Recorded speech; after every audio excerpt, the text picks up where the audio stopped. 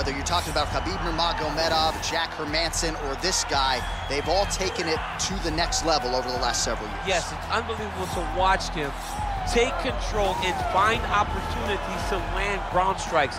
Now, what they do so well is he does not waste punches. He usually will find one good shot and take it. He does not try to just go punch, punch, punch, punch, punch for the sake of punching. He finds position. He finds posture. He brings his hands inside, and then he comes over the top with elbows, or he lands the big right hands that makes his opponents fold up, and then he goes to the next position, whether it be submission or continuing to ground and pound his opponents into the bottom of the octagon. And of course, it all starts with maintaining top position, which he does as well as anyone in the game. Well, we probably trot out the term well-rounded in modern-day mixed martial arts more than we should, but this fighter certainly fits the bill. Oh, 110%. He can do everything inside the octagon. Where he is most comfortable is inside of that 8-sided structure where most men are terrified of being. But for this gentleman, he only wants to be there. When you try to wrestle him, he's able to defend takedowns. If you dare stand and strike with him, he can knock him.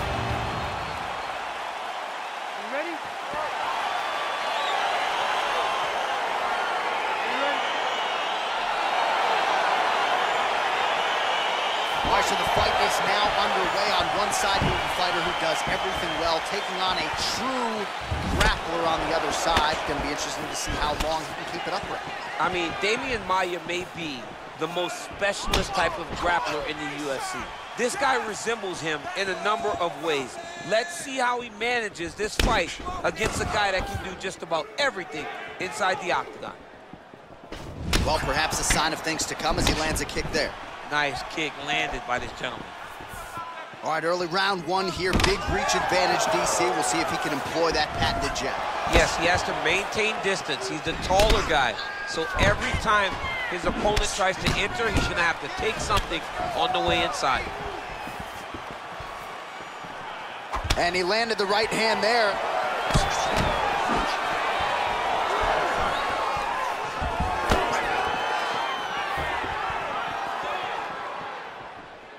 Big punch land. Ooh. He's very tricky when he throws that body kick. Choi gets touched by that kick there. He is all about that left kick to the body. Just out of range with that right hook.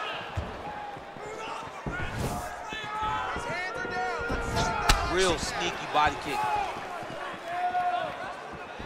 Looping left hand misses the target. If your opponent has you in the clinch, pulling down on your head, landing punch after punch, you have got to clear that collar tie, reach back inside, and try to find space.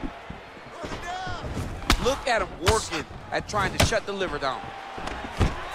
Oh, man, look at that. Picture perfect. Got to the leg, got to his position, got another beautiful takedown. All right, bottom fighter here, maybe looking to hip escape, DC.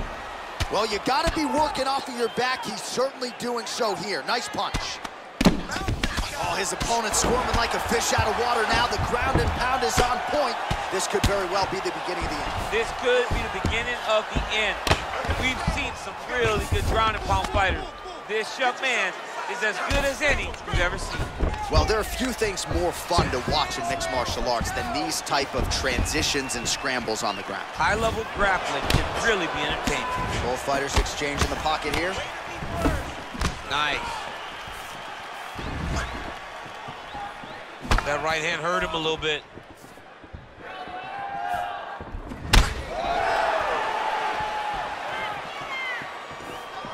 Throws the right hand there. And that left hook landed on the button. Well, he's certainly keeping busy, DC, connecting with... Oh, useful trick right there to get the takedown out of the clinch. Well, you see all the grappling repetitions here. Just beautiful movement, seamless transitions on the ground. Over and over, these guys are doing things that you see in every jiu-jitsu gym around the country. Well, he's got his back now. Beautiful movement, hip work on the ground here, just outstanding with the transitions. He is not staying in one place on the ground, and that's very important. Beautiful punch.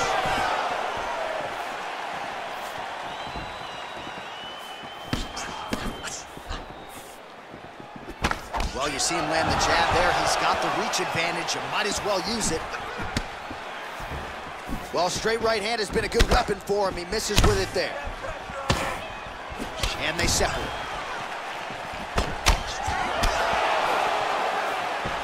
Oh, that right hand is on point.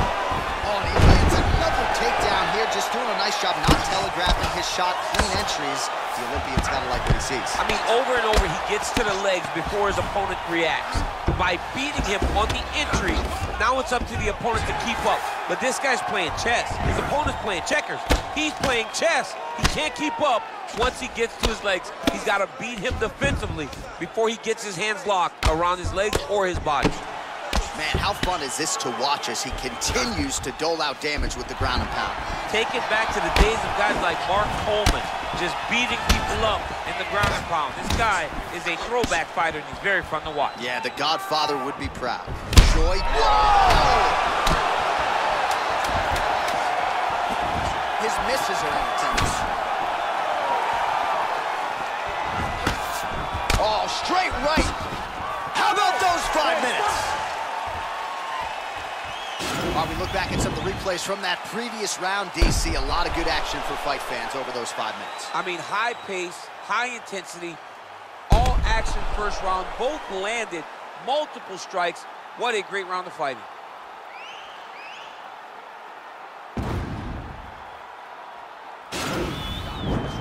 Had him hurt, almost finished. Look at him on the stool. He's still wobbling. This round, I want you to put the pressure on him. Get right in his face. You ready? You ready? Second round underway. Man, that hurts to watch as he lands another strike to his opponent's liver. He has continued to target that area after landing that huge liver shot earlier in the fight. What a punch.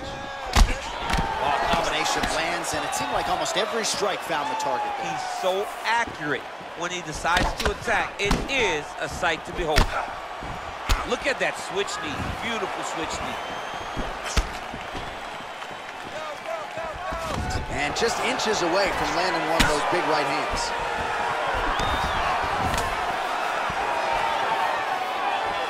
He loaded up on that right hand, too.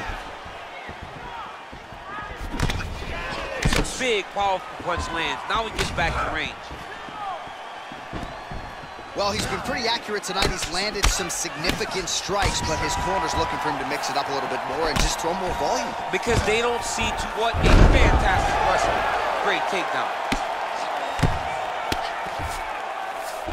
Working off of his back here. Looks like he may try to hip escape. All right, so he postures up here and now figures to rain down some ground strikes. Yeah, the ground and pound will be aplenty from this position. Well, he's more than content to work off of his back, DC, where he has been a magician in his UFC career. All right, side control now. We'll see if he can advance position. Well, anytime you are in a ground fighting situation with this fighter, you're potentially playing with fire. All right, so maybe he goes for another takedown here, and it's the setups too, right? He's not blindly shooting from the outside. Maybe he'll get him down again. He's doing a fantastic job of setting up his takedown with his hands.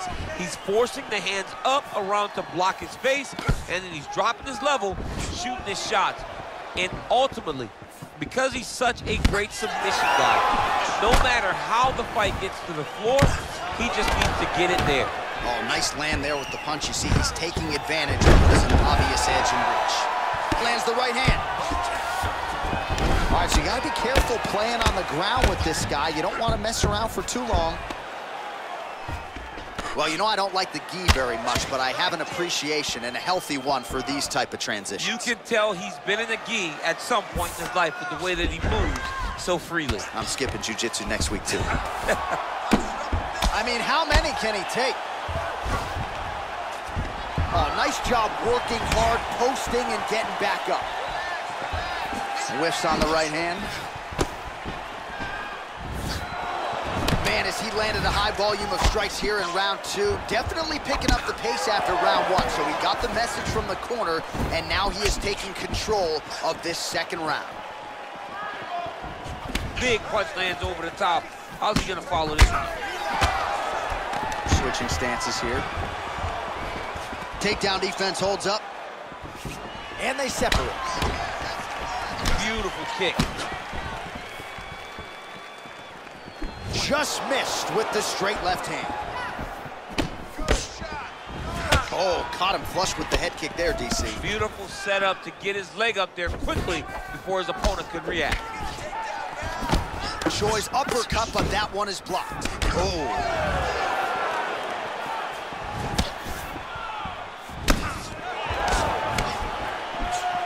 Man, these guys are throwing back and forth.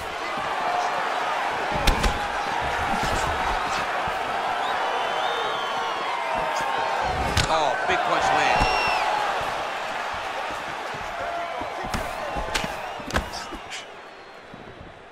Oh, he lands another strike to the body, really starting to connect on a lot of shots to the midsection, and these will take... Oh! He's out! It's over! Oh, my goodness! You knew if he landed that weapon repeatedly, it could be a short night for his opponent, but that was just one perfectly placed strike that his opponent candidly didn't even see coming. It landed flush, and the rest, as they say, is history. Big knockout win for him here tonight. All right, let's take a look back at the replay. It ends up a knockout, but this was really a striking clinic from the moment they touched it. I mean, a competitive fight. That one guy finally found the shot that ended the fight. But both of these warriors displayed a ton of heart. One guy got the finish, but neither guy should be disappointed in their performance. Ladies and gentlemen, referee Yves Levine has called a stop to this contest at 4 minutes, 4 seconds of round number 2. Declaring the winner by knockout, the Korean Superboy, doohochoi. Well, there will be no shutting that smile off tonight. The celebration is on as he gets a huge